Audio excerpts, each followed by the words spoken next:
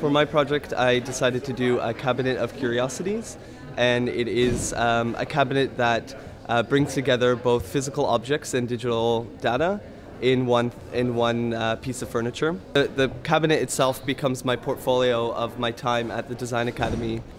So the cabinet is double-sided, so on the other side there's also, this is one of my first projects I've ever done at the Design Academy, and it's I was given an assignment to do a perfume bottle, and I decided to do a perfume bottle that is made out of paper.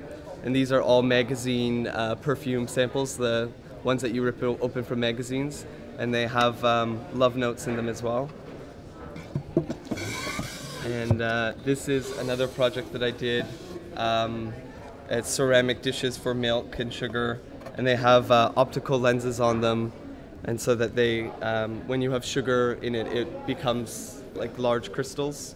This project was a concept about a compass that has two parts to it. One that you can place anywhere in the city, and then this compass would reference that exact location.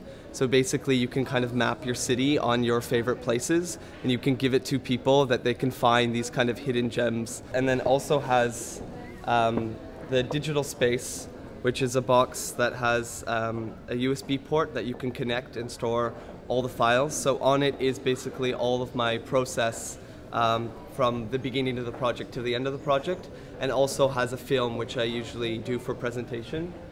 And it also has an RFID chip in it, so when you place it just on the presentation table, the film just kind of pops up, so people can see what's in the digital box without bothering connecting it to the computer first.